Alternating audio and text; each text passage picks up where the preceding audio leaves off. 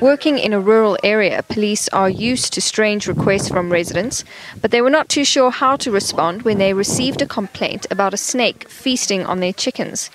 With the nearest nature conservation office more than 60 kilometers away, police decided to arrest the suspect immediately. One of our members in Makgobistad, Warrant Officer Mabole, uses his own technique by loading the snake inside a dustbin and closing the lid tight and loading it in front of the police buggy up until to the police station.